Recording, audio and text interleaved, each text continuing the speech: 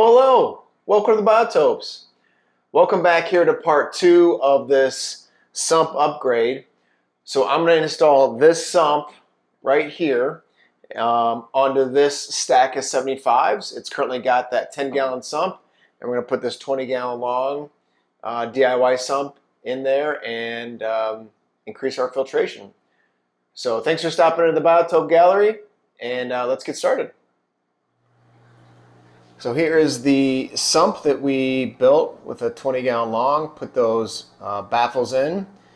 Those are custom acrylic baffles from Marine Biosystems. Check out part 1 when we built that, put those baffles in. So we're going to take that sump, we're going to put it there. First thing we're going to do is we're going to clear all the stuff underneath here and get everything ready to basically turn the sumps off, or turn the pumps off, and get the water out of there. And then I've got some cut yoga mat to fit under this tank that will help with insulation on this concrete floor, especially in the winter time. As concrete gets cold, it'll suck the heat right out of that system, so we want to put some kind of insulation in between the tank and the concrete. So come along for the ride and we'll get this area cleaned up and get ready to turn the pumps off.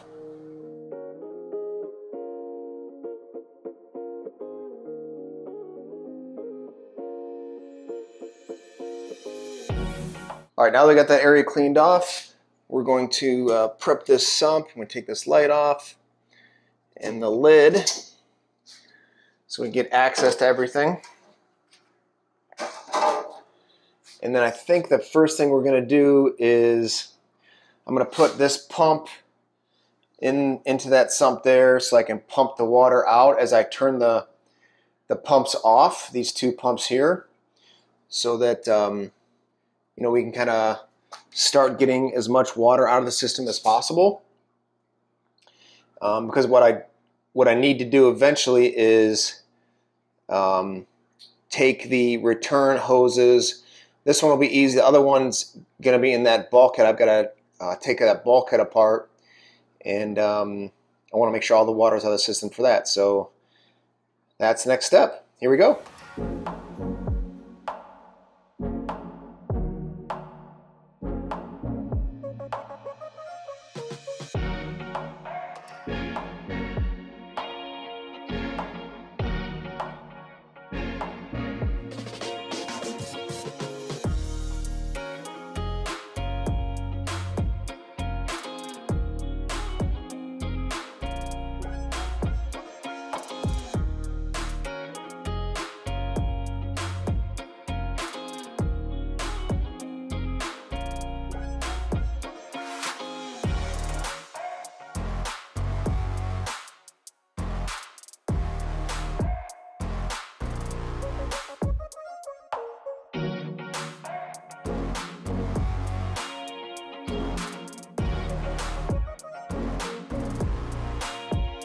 Okay, so now this pump here is pumping up into our drain right there, and that's being that pipe right there drains out of the room.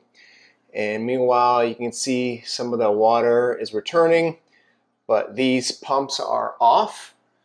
So we're just going to drain this as much water out of the system so no more water overflows from those overflows, and then everything will be offline. And I will detach these hoses, these two return hoses. Probably get those pumps out of the way too. I'll put a towel down or something and keep that from leaking too much water. And then we'll get this tank out of the way. So now I'm just waiting for that to finish draining.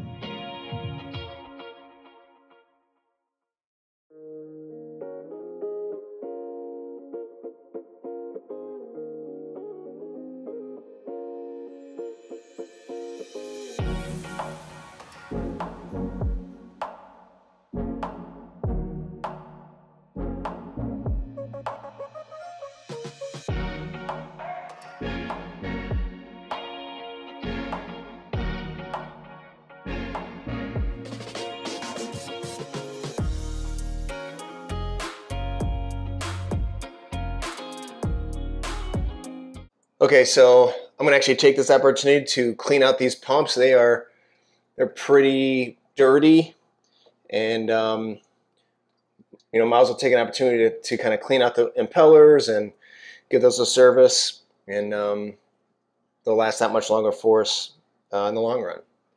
So while this is draining out, this is still draining down here, just gravity fed at this point. I'm gonna go clean those out, and then once everything's drained, I'll get this tank out of this and get that cleaned up and get the new one in place. Here we go. All right, so that's the first pump clean. I don't know if you can tell, but it is like brand spanking new. And this is I'm using a Bubble Max WP 2000. It's 48 watts. So again, this is like a 50-watt heater in your system. So that's why I don't need to run heaters on these. I've got essentially two 50-watt heaters in this 275-gallon system. I do use a small space heater, but that just keeps the temp in the room at like 72, just comfortable. So it doesn't get too low. But anyway, that's one clean. Let's get this other one clean. I'll see if I can detach this and show you guys how dirty this is. Pull this plug out.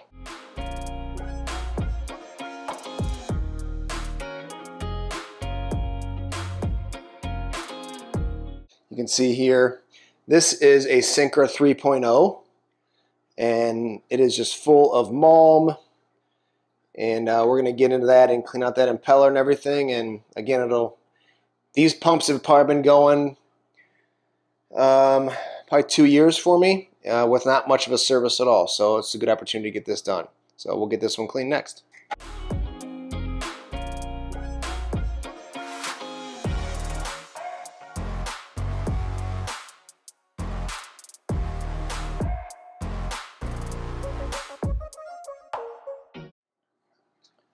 All right, there's our second pump clean. You can probably see, at least from the outside, how clean it is, and even cleaner on the inside. So that one's ready. So the last couple trickles are coming out of this return hose here. We'll let that go. I'll get as much of this water out of this sump pumped out as I can with our little portable pump. And then I'm going to try to move just this whole thing out, get the new one in place, and start hooking up and filling with media. I will say too that like with these pumps, I just used tap water in a utility sink.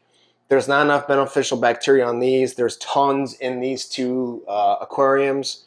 So I'm not worried about crashing the cycle or ruining beneficial bacteria. I use cold tap water. I'll do the same with really whatever media I reuse in here, because in the grand scheme of things, it's a pretty small percentage of bacteria that I need. Most of the bacteria is in the substrate, on the wood, plants, in both of these, the rocks, in these two tanks. So not worried about crashing the cycle, but got those cleaned. Next, we'll get this tank finished draining and get it out of here.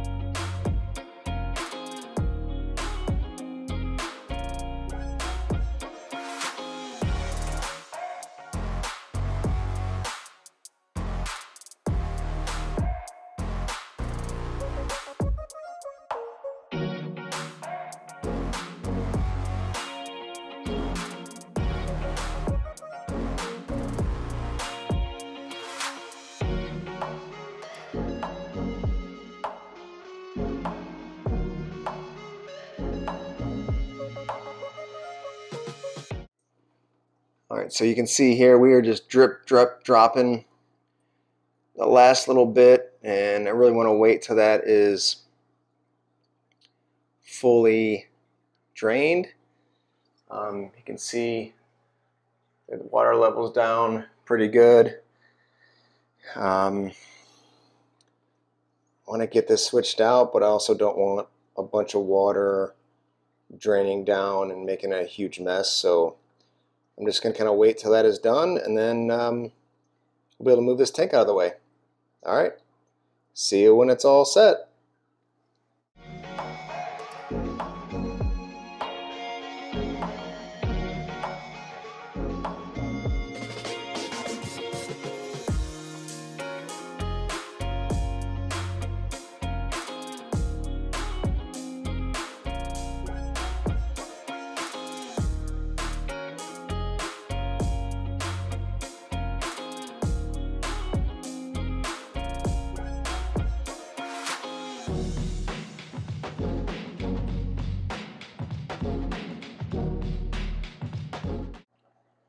All right, so we've got the tank out of there. I still got a little drip here. I'm just sopping that up. You can see I put some like high density foam down here as my insulation. When I put this 10 gallon in, so get that out. And then here's the old sump. This is just a DIY trickle filter with these like drawer things you can buy anywhere. Some Metallomat, some sponge. Here's the bulkhead. I was able to save the hose. This is all cemented together, this elbow to bulkhead, but I was able to use a heat gun and heat the hose up enough to get that off that barb fitting. So that was great because I wanted to try to save as much hose as I could. So I don't know, off the, this bulkhead isn't going to come out of here. It's because it's cemented, so I'll have to see. Maybe if anybody's interested in a drilled 10 gallon like this, could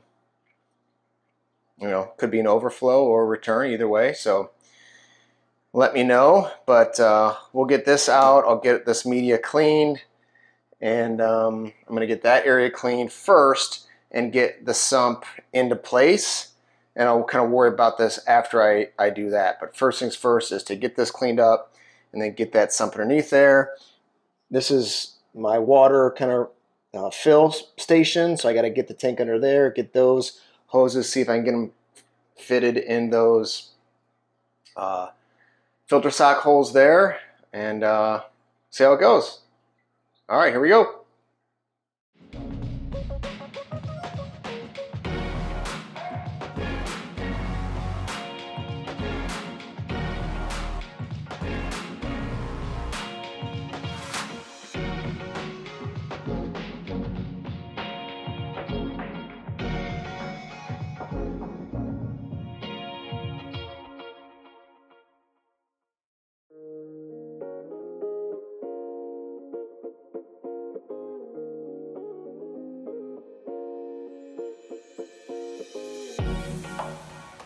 Here's this, it's just an old yoga mat that I cut to size to fit a 20 long. So again, I'm going to lay that down first so that the cement floor and the water in the system are insulated against each other. Like I said before, in the wintertime, the cement floor, there's no basement underneath, so it will get cooler in the winter, and we want to insulate the water in the system. So we're going to put that down first and then put the tank on top.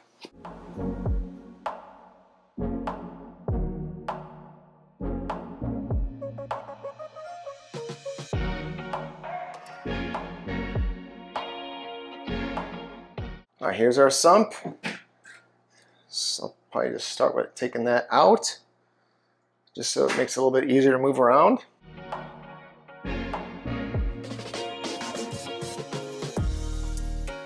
This mat is all rolly, so I'll put it down this way. Pull me out a little bit.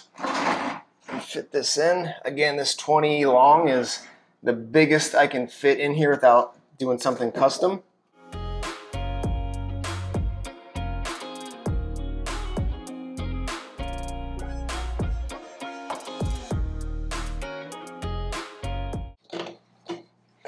this fill valve, there we go, over the rim.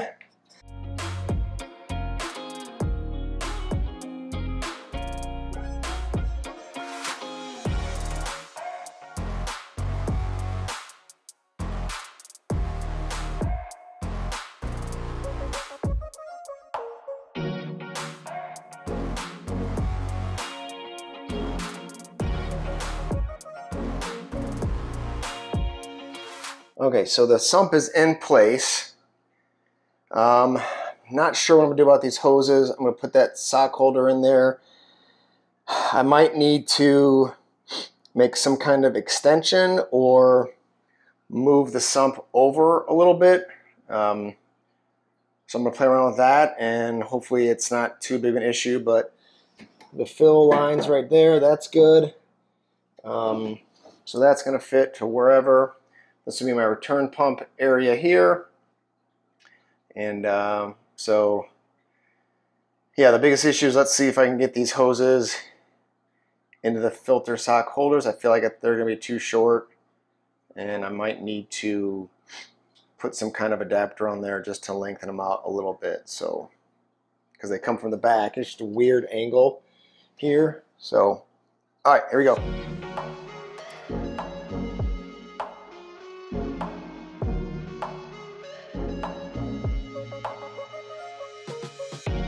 Yeah, there's not long enough here, so not sure. I'm gonna have to brainstorm on this guy. Don't know what to do yet.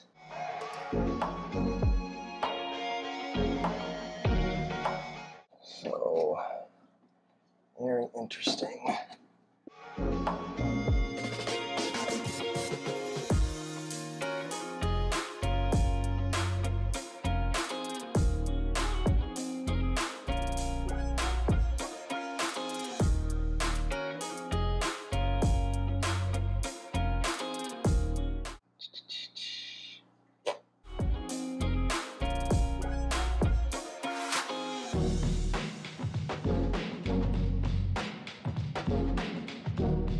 All right, everybody, we are here the next day. This sump is fully operational. Now, let me walk you through what we've got going on here and some of the problems that I had to fix along the way. So let me just move this lid here. So here are filter socks.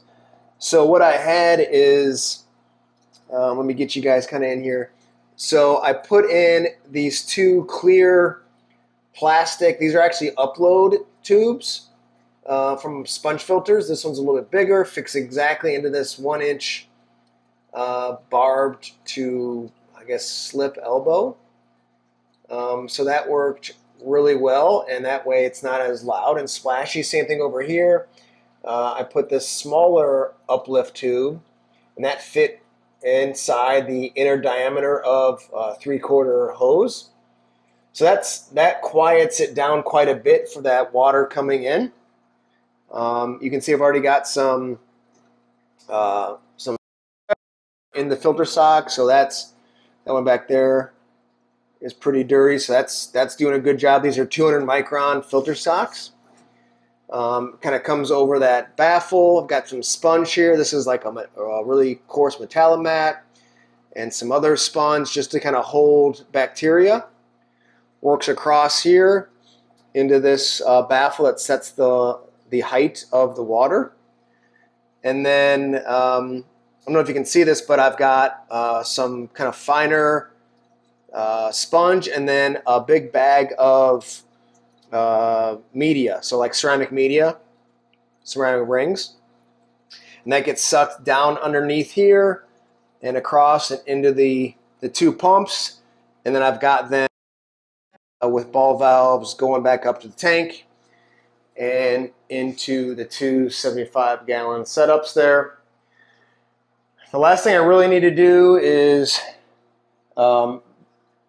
cut out a custom lid for this. So I'll use this sheet here. So just gotta measure that and cut that out. So that will help with the noise and the evaporation from the sump. It's a little bit loud here from the pumps. I'm playing with the water level. So I'm still messing with that and kind of down that end, but it's working great. There's just a little bit of a hum. I don't know if you can hear it or not, but you know, really am happy with the acrylic baffles from Marine Biosystems. And I got these 200 micron filter socks from Salty Critter here in town. And it's working great. I had to do a little DIY here and there just to get it set up with the intakes, but happy with it. And again, like I said, just getting that, got to get that lid made there. So that's it for this part 2 of the 20-gallon long trade. Appreciate you guys hanging out with me and sticking around to the end for this video. If you have any questions, or if you want to share some info about your sumps, I'd love to hear about it. But if you have any questions, let me know in the comments below. Please hit subscribe, share this with your friends, give it a like. It really helps me out a lot. We are pushing towards 600 subs, so it's really been great. Thank you guys so much for coming along on the journey with me, and we'll see you next time here in the Biotopes.